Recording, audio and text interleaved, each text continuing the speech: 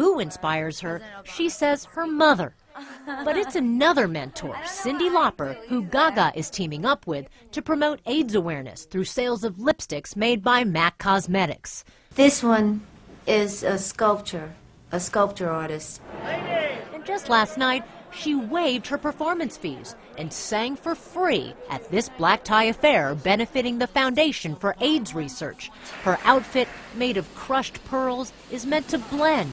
I can't help myself.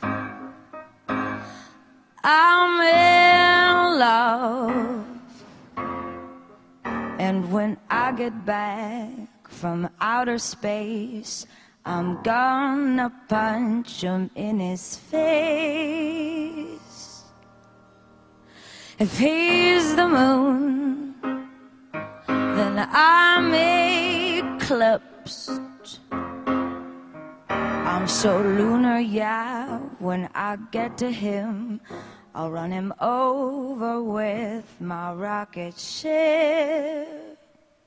Through pop music, through makeup, through femininity, you sort of encourage young people, no matter who you are and where you come from, harness your identity. When I was hustling my music and playing in venues was Pink Nouveau. So I asked MAC if they would derive a more accessible color for me out of Pink Nouveau so that lots of people would buy it. It's $14, just like Cyndi's, which is coral. And every single dollar goes to the MAC AIDS Fund, which has raised over $150 million. Give it as a Valentine's Day present. Hand it to your little sister. Tell her about AIDS. Tell her it can be prevented. Hand it to your mother.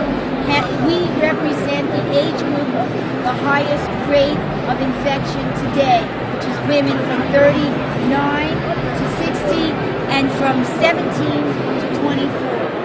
That's what women should be aware of today. And MAC has courageously come up and they're putting $2.5 million towards helping women with AIDS, dealing with AIDS and HIV today.